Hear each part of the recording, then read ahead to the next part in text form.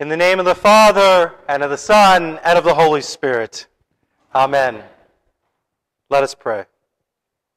Almighty God, to whom all hearts are open, all desires known, and from whom no secrets are hid, cleanse the thoughts of our hearts by the inspiration of your Holy Spirit, that we may perfectly love you and worthily magnify your holy name, through Jesus Christ our Lord.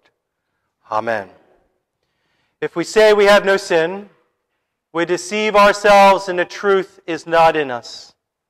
But if we confess our sins, God, who is faithful and just, will forgive our sins and cleanse us from all unrighteousness.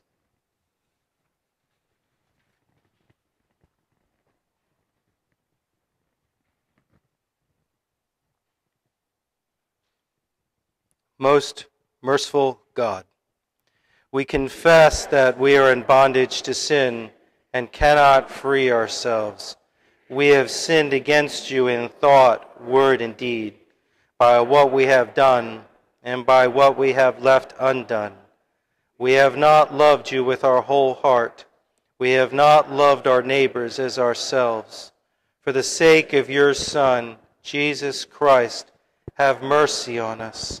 Forgive us, renew us, and lead us, so that we may delight in your will and walk in your ways to the glory of your holy name. Amen.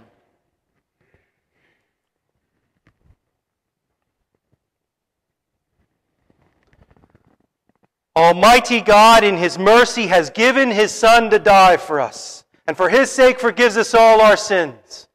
As a called and ordained minister of the Church of Christ, and by his authority, I therefore declare to you the entire forgiveness of all your sins. In the name of the Father, and of the Son, and of the Holy Spirit. Amen.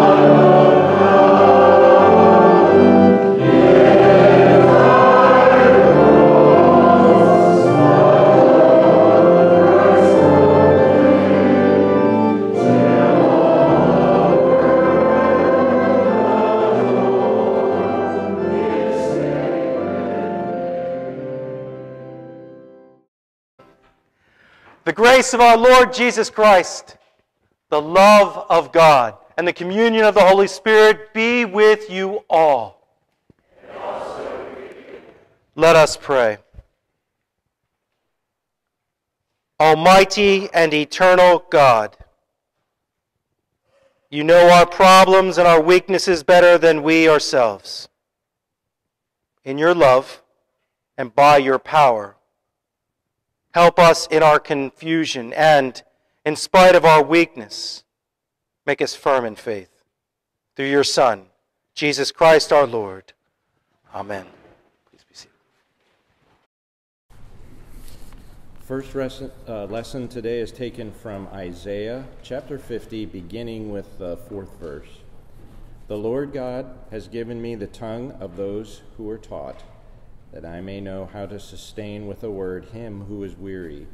Morning by morning he awakens my ear, to hear as those who are taught. The Lord God has opened my ear, and I was not rebellious. I turned not backward. I gave my back to those who strike, and my cheeks to those who pull out the beard. I hid not my face from disgrace and spitting. But the Lord God helps me. Therefore, I have not been disgraced. Therefore, I have set my face like a flint, and I know that I shall not be put to shame. He who vindicates me is near. Who will contend with me? Let us stand up together. Who is my adversary? Let him come near to me. Behold, the Lord God helps me.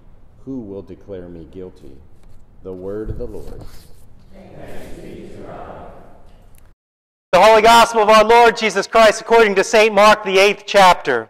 Glory to you, O Lord. And Jesus went on with his disciples to the villages of Caesarea Philippi. And on the way he asked his disciples, "Who do people say that I am?" And they told him, "John the Baptist, and others say Elijah, and others one of the prophets." And he asked them, "But who do you say that I am?" Peter answered him, "You are the Christ." And he strictly charged them to tell no one about him. And he began to teach them that the Son of Man must suffer many things and be rejected by the elders and the chief priests and the scribes and be killed, and after 3 days rise again. And he said this plainly. And Peter took him aside and began to rebuke him. But turning and seeing his disciples, he rebuked Peter and said, "Get behind me, Satan. You're not setting your mind on the things of God, but on the things of man." And calling the crowd to him with his disciples, he said to them, "If anyone would come after me, let him deny himself and take up his cross and follow me. For whoever would save his life will lose it. But whoever loses his life for my sake and the gospel's will save it. What does it profit a man to gain the whole world and forfeit his soul? For what can a man give in return for his soul? For whoever is ashamed of me and my words in this adulterous and sinful generation, of him will the Son of Man also be ashamed when he comes in the glory of his Father with the holy angels." The gospel of the Lord. Praise to you, O Christ.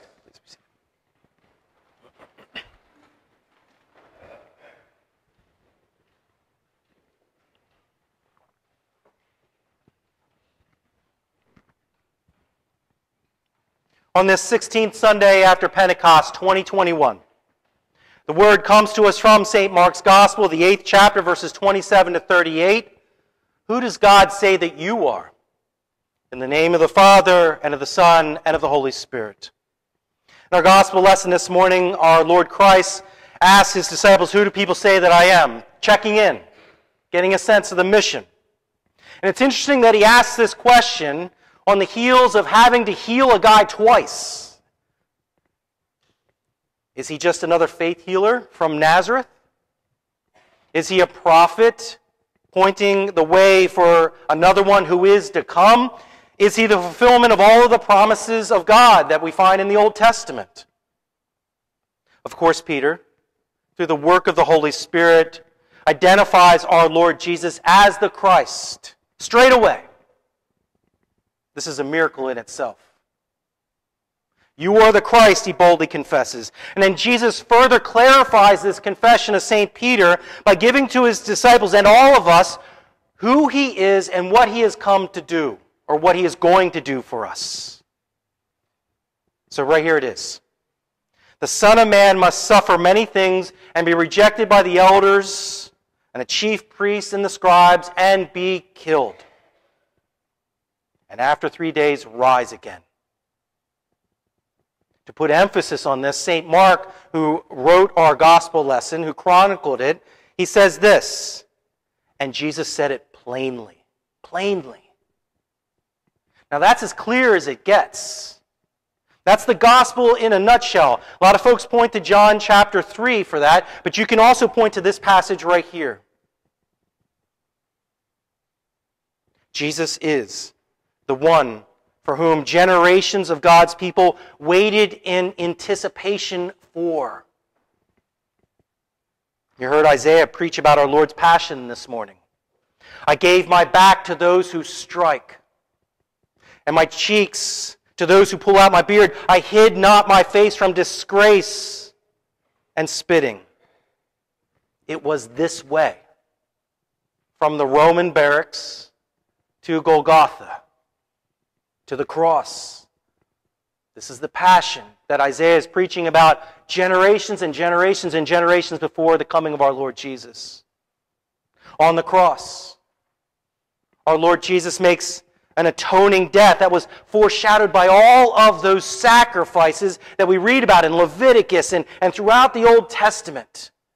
In Leviticus, it talks about how the life of the blood is where atonement is made. And so we see this on the cross. Taken down from the cross and placed in the tomb and sealed shut. Isaiah, again, preaches about this. Generations before our Lord. He talks about resurrection. He will swallow up death forever, Isaiah preaches. He will swallow up death forever, and the Lord God will wipe away tears from all faces, and the reproach of his people he will take away from all the earth. That's resurrection, 600 years before it happens. Jesus is the Christ. Peter gets it right. Peter's confession is our confession. Jesus is the Messiah. Jesus is the one whom they were waiting for. He is the Lord, who has soundly, clearly, and plainly defeated sin, death, and the devil. For who? For the scribes, the chief priests, the elders? For the righteous ones? Because this question matters. Jesus the Christ defeats sin, death, and the devil for who? The least, the lost, the last. For the unrighteous and the awful. For who? For adulterers and drunks. For liars and thieves. For who does our Lord Christ come for and make atonement and rise again? For someone like me. For people like you. For sinners lost in the darkness of this world and unable to find their way out. That is who Jesus comes and dies for, makes atonement for, and then rises again on that Easter Sunday. He comes for people who are on the death train that has no exit. It is for you and for me that Jesus comes and does this saving work for us. In doing this, by dying on our behalf and rising in victory for us, Jesus makes us one with God. He reconciles us to the Father, as Scripture says to us. For who does Jesus rise on Easter Sunday? In his pierced flesh. For people whose bodies are failing and who will one day find themselves lowered into the vault. For us. For all of us. And he comes forth from that tomb on that first Easter in victory and in glory. So let's get back to our question then. Who does God say that you are? A miserable, worthless sinner? Not at all. No. All of you have been drowned in the waters of holy baptism and have been raised with Jesus. All of you were raised up out of that water and the Word as new people alive in faith in Jesus. So the deal is this. You Christians are seen from a very different perspective by God from what you once were. Instead of seeing someone who is covered in the filth of sin and is unrighteous, God now sees someone who has been washed in the blood of his Son, the blood of the Lamb, and has been made clean and whole. The Father sees the Son in you, Christians. Who does God say that you are? He tells you. You're an heir to God's kingdom. You are a new creation. You are a righteous man and a righteous woman. And all of this is on account of Christ and his death and resurrection for you. So your righteousness is not your own, but comes from outside of yourself by faith in Jesus. This is God's sure and certain promise to you. And so one of the things that means for you is that it doesn't matter what people think of you. Because what really ultimately matters is what God thinks of you. And you are His person, His man, His woman. As such, then, we lay claim to this promise that God gives to us. And we hold it close. Because when times are tough, and we live in this broken world, so tough times come to us, and when they do, we remember that God in Jesus Christ is faithful to us, and all the way. And when we can't seem to stand it anymore, when we're at our end, when the pain and the trouble is just too much in this life, here's what you do. Listen to this, Christians. We speak those promises that God has given to us back to God. We say back to God as His heir, as His beloved child, redeemed at a high price, a new creation. We speak back to God words like this: I am baptized. You claimed me there, God. I belong to you. I am absolved. You have forgiven me in Jesus Christ. And I will die trusting this. No matter what challenges this promise of yours, O God, no matter what brings this promise into question in this world and this life, nothing will cause me to waver, because I know your word is sure and certain. For I know the one who has promised. Whoever believes and is baptized will be saved, Jesus says. I know Jesus, and that's what He promises to me. I know the one who has promised, whoever is loosed on earth is loosed in heaven. I know Jesus who makes that promise to me, and who has loosed me from the chains of sin, death, and the devil. And I know the one who says to me, this is my body and this is my blood, which is poured out for you for the forgiveness of sins. That one I know. And I know that Jesus keeps His promises to me. So, dear Lord, hear me. Carry me through this. Be with me in this tough time, this valley of the shadow of death, and lead me through it. That's what we say back to God. Because we know that God will not let us go. He keeps His word to us. We know that to be true. See, faith, Christians, holds to the promises of God and clings to them, especially when things are tough and hard in this life. And then faith gets its own voice and speaks those promises back to God, reminding God of His promises, if you will. God, of course, hears this and answers this, because in you the Father sees the Son and says this about you, Christian: this one is mine.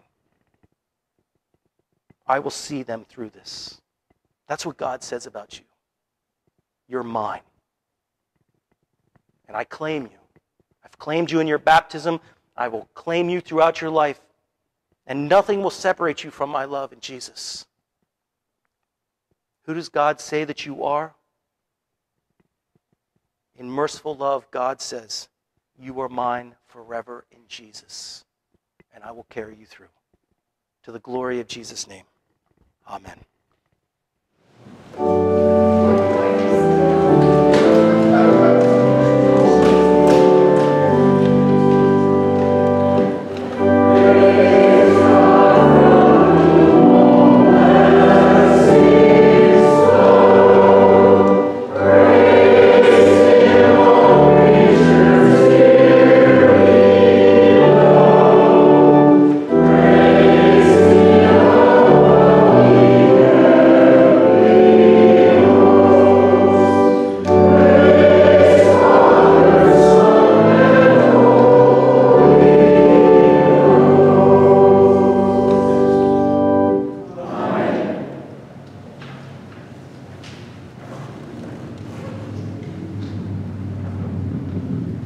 Almighty God, Father, Son, and Holy Spirit, bless you now and forever.